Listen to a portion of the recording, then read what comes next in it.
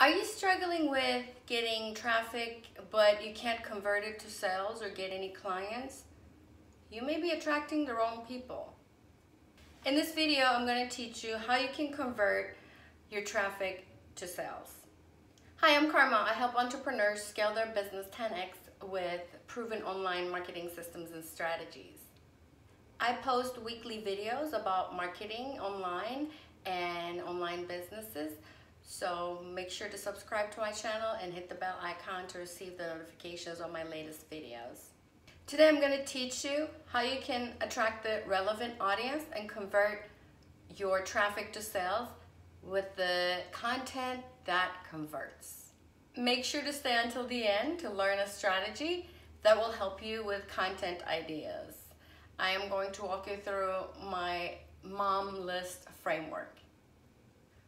But before we get to that, let's talk about content.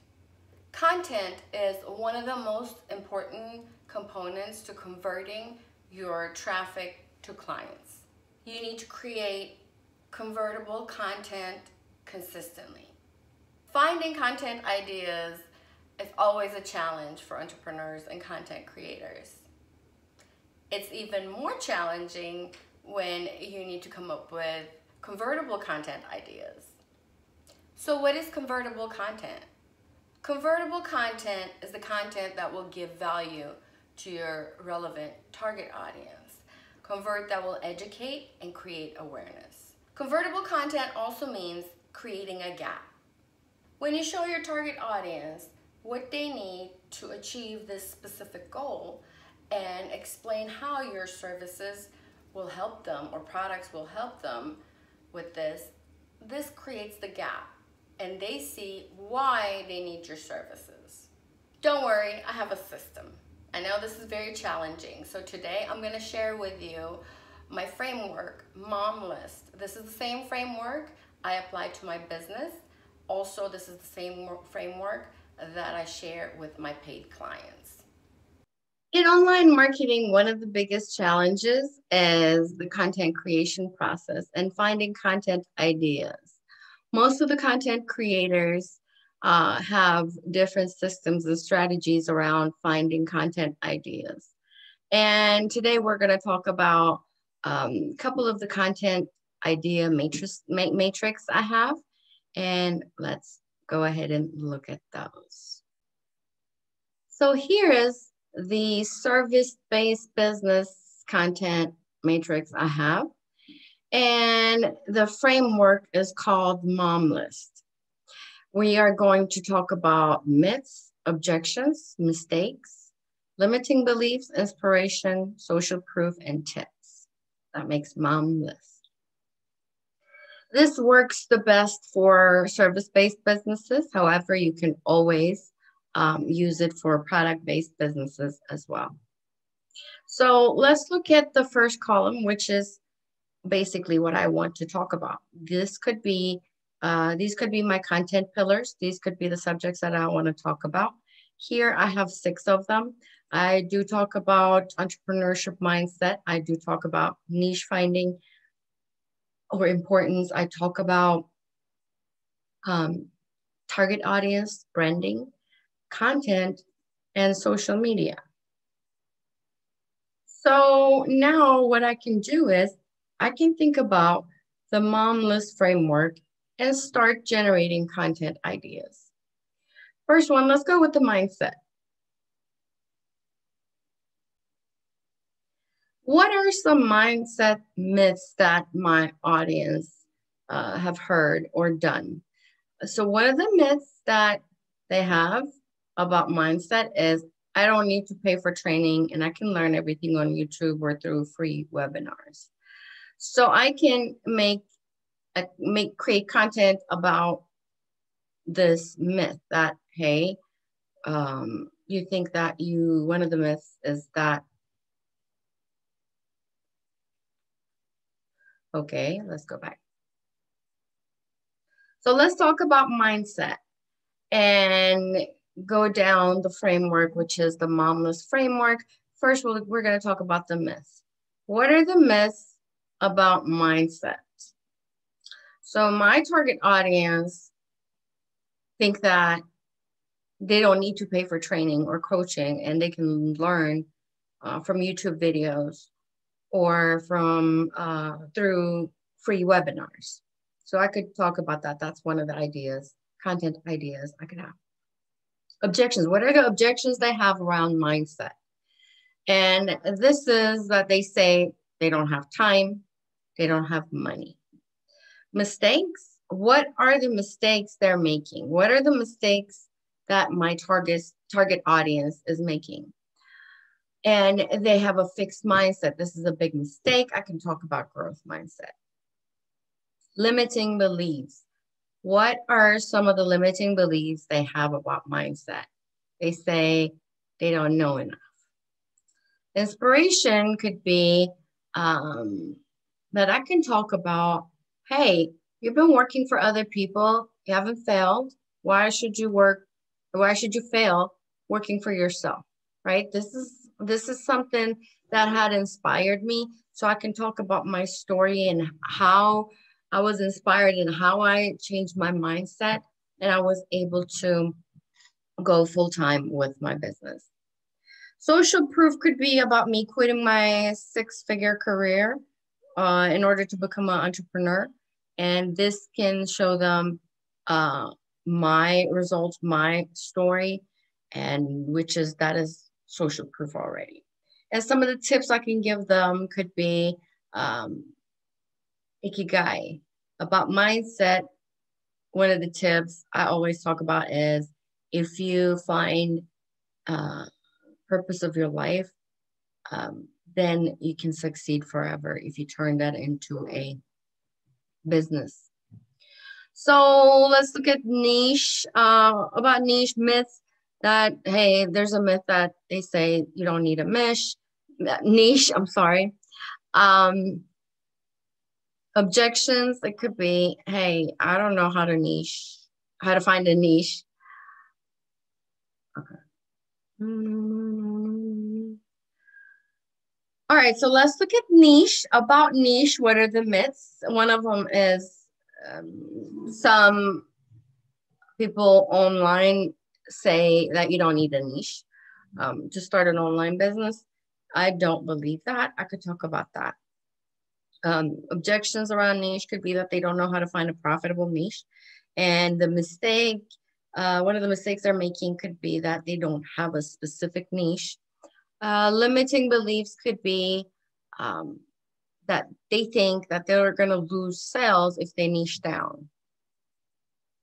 And the inspiration I can give them is, again, I could talk about my story and how I was so clear, how everything got more clear, and I was able to strategize so much better when I was able to niche down. Social proof, I can talk about my key story, or I can talk about my client's story. Show them social proof from my client's results. And the tips, one of the tips I can give them is I can show them somehow how to find a profitable niche, or I can show them the tools they can use to find a profitable niche. And then again, it goes on for other topics here, other subjects. And think about this.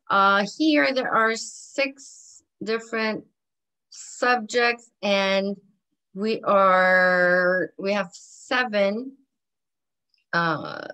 different categories here. So that makes 42 pieces of content, 42 content ideas. And you can always repurpose these and use them in different platforms, right? So you can make a blog out of one of these, and you can repurpose that into an Instagram post. You can repurpose that into maybe a short YouTube video. You can repurpose that into a Facebook post. You can repurpose that into a TikTok video, or whatever other platforms you're using. You can repurpose this, of course, for any other platform, any social media platform you have. But that gives you so many pieces of content. Think about it. If you're using there's already 42 of them here. If you're using them if you use one of them, excuse me, in multiple platforms, that's a lot of visibility for you. And this is the type of content that will create the gap in your target audience's mind, and they will understand why they may need your services or what they're doing wrong, so that they come to you and ask you for help. So I hope you like this one, and I will go to I'll move on to the product-based business matrix here. Like I said, you can use both for product-based businesses. You can use both for service-based businesses as well, of course, but I find this framework more suitable for product-based business, which is the Big Storm framework. And when we look at here, the categories are benefits, inspiration, guide with a theme, social proof, tips, objections, results, mistakes. So that makes Big Storm. And Big Storm matrix, let's start with smart towels. I have 2 products here I put down. We'll just go over one of them. The benefits of the smart towels. One of the things that I can talk about is that they're hypoallergenic. That is a great content. Every mom is looking for hypoallergenic materials for their kids. And I could talk about inspiration. What could be an inspiration about the smart towels? That they save energy while you are washing. The smart towels, you are saving water and you're saving power. So that is great inspiration for those who are green. Next one is guide. So you can create a guide with a theme. Let's say you can talk about cotton products for your baby. And in this guide, you can put your, of course, smart towels, show them that, hey, you can make this. This makes the best baby towels because it's light, it's hypoallergenic, it's completely natural, blah, blah, blah, blah. And then the next item in the guide could be, let's say, cotton bib from another business, another brand. And the next thing could be like cotton clothing from another brand. Just you can sprinkle some around and make it a guide, turn this into a guide. And that way you can actually also put either backlinks to your blog, or you could tag those brands as well. So that will give you more visibility and more reach as well. That's going to boost up your visibility and reach. So it is great to always create a guide.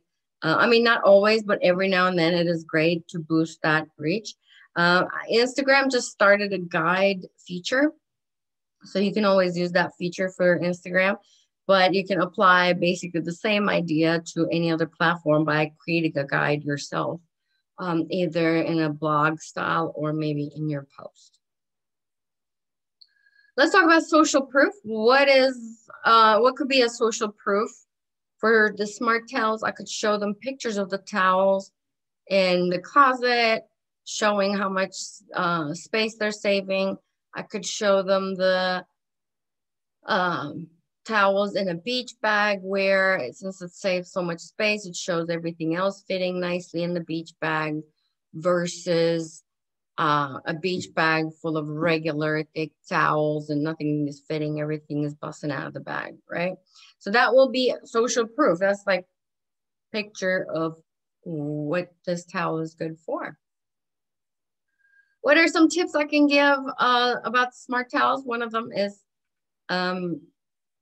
maybe moms at the beach using the beach towel as a beach wrap, as well as the towel. So there are multiple ways of using these towels. I could show them those different versions of using these functions of using these towels. What are some objections that they may have about smart towels? And this could be that they think smart towels will not be soft enough, or that they will not soak up enough water, which is the opposite. They soak up a lot more water than the Terra towels do. So I could explain them the logic behind that and how it actually works. And that would basically debunk all those objections. And I could show them results, again, before and after pictures of maybe a cluttered closet and after and a closet after using the smart towel that is tidy and neat and they're not taking up too much space. Or like a gym bag, it's stuffed and full with big Terra towel inside, but the smart towel is great because it's tidy and neat and there's still space for everything else in the bag. Next one and the last one is the mistakes. I could talk about mistakes that they're making around towels, really, which could be that they're using Terra towels, which are inefficient and unhealthy. So I could talk about that and why they are inefficient and why are they unhealthy. So yeah, these two frameworks, I hope they helped. Mom List and Big Storm frameworks. If you want a worksheet, let me know and I'll send a link to the worksheet for you. If you have any questions, again, let me know. You can always DM me on Instagram at KarmaDNA Life. And I will see you later.